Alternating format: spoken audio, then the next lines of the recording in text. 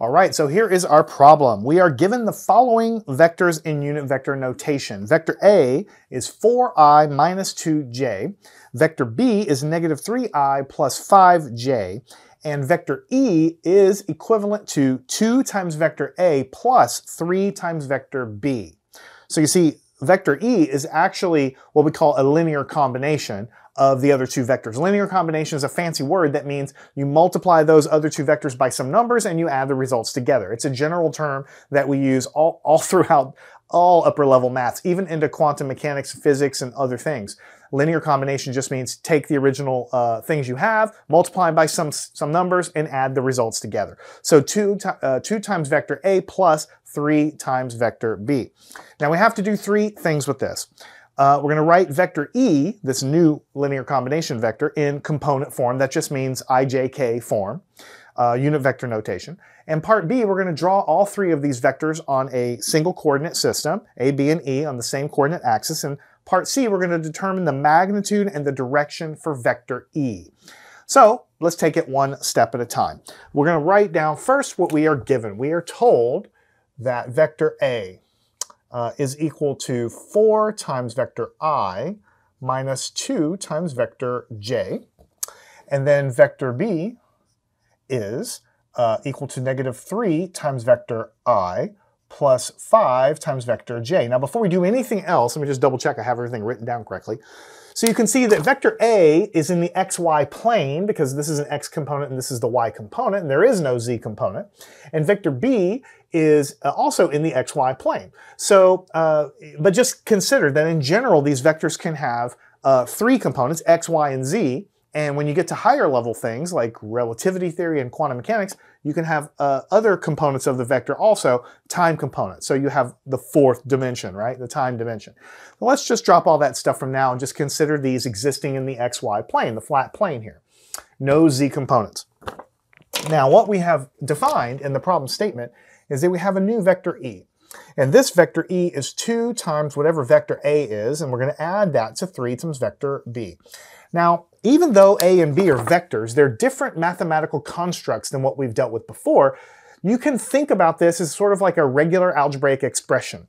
In other words, if A and B were just variables, x and y, but you substituted in what x and y were equal to, then what you would do, you would follow order of operations. Multiplication, the multiplications here would come first before the addition.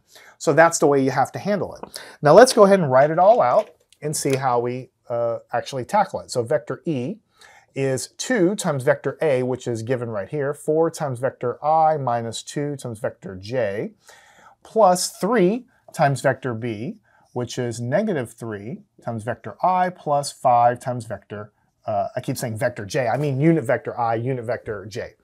There. Now, when we actually pull off the multiplication, we use the regular rules of algebra. This 2 has to be distributed in. So 2 times 4, we multiply the numbers, we get 8 in the I direction. 2 times negative 2 is negative 4 in the j direction. And the parentheses can be disregarded now because you've done the distribution. And then over here, negative 3 times negative 3 is negative 9, and the unit vector there is again multiplied as well. So it's negative 9i here. And then over here, 3 times 5 is 15. So you have positive 15 j. So you see, we've done the multiplications first, and we have arrived at this step. And now we combine like terms. But the like terms here are the unit vectors, which are the same. So here we have I unit vectors. We have 8 minus 9, which means we have negative 1 in the I direction. And these are like terms. Negative 4 and 15, when we add those, we get positive 11 in the j direction. Now, usually, when we have the number 1 is a coefficient, just like in algebra, we don't always write it. So you can leave it like this, but more commonly you would see it written as negative I plus 11j. And this is understood to be negative 1 in the I direction plus 11 in the j direction. So the first part is write the vector E in component form. This is what we want when we say something is in component form. We have negative 1 is the x component because that's what's sitting in front of I hat, and 11 is the y component of this vector because it's sitting in front of j. So this is, you could call this unit vector notation, you could call this component form. If I wanted to, and we will do it later in the problem, we could convert this to a magnitude and an angle. We're going to save that for later. All right, part B says draw vector A, B, and E on the same coordinate axis. So let's go ahead and do that. I think we can, let's see, I think we can just go ahead and do it on this board so that we don't have to go all over the place here. So let's go ahead and draw an XY axis down here. Your sketches don't have to be perfect. They don't even have to be close to perfect. You're just trying to extract whatever knowledge we can out of this. All right, so let's take a look at vector. Looks like the largest number I have here is 11. All of these numbers are less than 11, so just to make it easy, I'll say 1, 2, 3, 4, 5, 6, 7, 8, 9, 10. Here's 10. One more tick mark is 11. 1, 2, 3, 4, 5, 6, 7, 8, 9, 10. Whoops, that's a little too close. Sorry about that. They don't have to be perfect. We'll do it like this. Here's 10. There is 11. And then we have -1, -2, -3, -4, -5, -6, 7, 8, 9, 10. There's 10 and -11. And then 1, 2, 3, 4, 5, 6, 7, 8, 9, 10, 11. And right here we said was 10.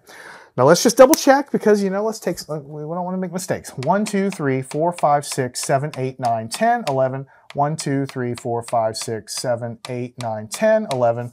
1, 2, 3, 4, 5, 6, 7, 8, 9, 10, 11. Of course, I meant -10 here, -10 here. 1, 2, 3, 4, 5, 6, 7, 8, 9, 10, and 11. Okay, now we have everything in place to graph vector A. Vector A is 4i minus 2j. 4i means 1, 2, 3, 4 in the x direction, -2 in the y direction, which means you're pointed down here, which means vector A is something like this. All right, so this is going to be vector A. So that's +4 in the x direction, -2 in the y direction. And it looks like I'm a little bit low, but you get the idea. All right, vector B, -3i means we go -1, -2, -3. In fact, let me just write these down again. So we'll write it as 4i minus 2j. That way we can not have to go back and forth. Then we have, for B, -1, 2, 3, and then +5. So 1, 2, 3, 4, 5 means we're right here. So -1, 2, 3, and then 1, 2, 3, 4, 5. Pretty close, not exact, but you get the idea. It's good enough for what we're trying to do here. This one is going to be vector B, which was -3 in the I direction, +5 in the J direction, right? So those are the two vectors. Of course, if we wanted to add these vectors together, we could easily do it. I mean, we didn't do it in this problem, but the way you would do it is you'd grab one of the vectors, move it over so the tail is at the head of the other one, and then you would have this one, which would extend up here, and then you would add them, drawing the tail to the head, right? But we're not doing that. We actually are taking the first vector and we're multiplying it by 2. And then we're taking the second vector and we're multiplying it by 3. And then we take those stretched out vectors and adding them together. So really, to do this, you're going to take this vector and multiply it by 2, which makes it twice as long. And then vector B will be multiplied by 3, which makes it like this, 3 times longer. And then you add them, which means you grab those, put them head to tail, which would be down here. And so the result should be somewhere up here.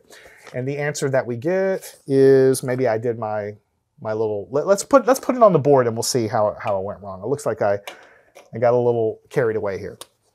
-1 for the final, -1. Let me actually do that one in red. -1, +11. So -1 for x, here's 10, here's 11, which means it's going to be something right around here. There's no way I'm going to be able to draw a perfect vector going down here. It's basically impossible. I'm not going to be able to I'm not even going to erase it, but you get the idea. It goes there like that. And then this one is E vector, which is -I plus 11j. Now let's do this a little bit more slowly and see if this makes sense. If I take A and double it, that means A is going to end about here. If I take B and triple it, then because it's 3 times B, that's going to be 1, here's going to be 2, here's going to be 3. So vector B is going to be really, really long. And to add it, I'm going to have to put the tail over here, which is going to stretch it right here. That's how it works out. This goes 3 long, grab it, move it way down here, so it's going to stretch to here, and then you connect tail to head. That's the resultant vector. All right, so what you're mathematically doing is you're stretching each of the vectors out by 2 and by 3-fold, and then you're adding the results together. But individually, all the steps are already what we know. We first stretch the vectors out and we add them as usual. We can see that we should arrive graphically at more or less what we drew on the board, at least close enough to pass the smell test, okay? Next, what we want to do is we want to, for part C, find the magnitude and the angle of vector E. So let's write vector E down over here. Vector E is negative I, this is the resultant vector from adding them together, plus 11j. All right, so what we say is magnitude of E is equal to the square root of what's in front of here, negative 1. So you have negative 1 squared plus 11 squared. Right? Negative 1 squared is positive 1. 11 squared is 121. So what do we have? 122. Let me just double check, make sure I did that right. Yep. And then when we take the square root of that, we get the magnitude of E, which works out to be 11.0453. For all practical purposes, we could just call that a magnitude of 11. So we'll call the magnitude of this guy 11. I'll put a little squiggly here. Even though it's not exact, it's rounded to 11. And how do we figure out the angle? The angle is always the same thing. It's the inverse tangent of y divided by x. The y component is 11 and the x component is negative 1. So what you're doing is you're taking the inverse tangent of negative 11 when you divide this out. So when you figure this out, what you get when you put negative 11 in your calculator and take the inverse tangent of it, what you get is negative 84.8. This is rounded. Negative 84.8. So you say, well, I'm done, but don't forget, every single time you get an angle back from that calculator, inverse tangent, inverse sine, whatever, check the angle, right? So you always have to do that. So let's draw a little sketch. We know that we've already done this, but basically that the x component is negative 1 and the y component is 11. So we know that this vector is up here. It's in quadrant 2. But this angle is actually a negative 84 degrees. So these are positive angles. These are negative angles. So what the calculator returned to us was actually the vector that's pointed down here, right, by negative 84.8 degrees, because positive angles, negative angles. This would be negative 90, so this is negative 84 degrees. So the calculator gave us kind of the wrong answer because we know that our vector's actually in quadrant 2. It's exactly 180 degrees away. So what do is we take and we say that the actual angle is negative 84.8, and we add 180 degrees to it so that we get to the angle in quadrant 2 there. And so what did we get? When we take negative 84.8 and we add 180 degrees, we get 95.2 degrees from positive x-axis. This is the angle. So typically we want to measure angles from the positive x-axis. And this is 90 degrees. This is a little bit past that, so this makes sense. This is in the correct quadrant. Now, once again, I'll just talk for a second. Why did the calculator give us the wrong answer? Why? Well, it's because that when we did our calculation, we took the y divided by the x component. That's 11 divided by negative 1. Right? And so what we get is an inverse tangent of a negative 11. But the calculator is going to give us the smallest angle possible to give us that, the inverse tangent of that, the smallest angle that'll happen, that will make that happen. And so it gives me a negative 84 degrees because guess what? Over here, for the vector we actually had, we had an x component of negative 1 and a y component of positive 11, but the calculator doesn't know that I could be talking about this angle, which will be a positive value of x of 1 and a y value of negative 11. So you have two kind of like parallel universes of vectors here, right? And in both cases, when you take the y divided by the x component, you're going to get negative 11. Over here, x is 1, y is negative 11. When you divide those numbers, you get an inverse tangent of negative 11. Over here, when x is negative 1 and y is 11, it's the same thing. So it's just the negative sign being down here or up here. And in either case, you're taking the inverse tangent of negative 11, and it's just going to give me the smallest number. And when I mean the smallest number, I mean the number closest to 0. So even though it's negative 84, it's just the closest angle to the x-axis there. 95 degrees away is absolute value-wise a little bit farther. So the calculator doesn't know if I'm talking about a vector in quadrant 4 or quadrant 1. Both of them, when you divide the y divided by the x component, give us negative numbers in those quadrants.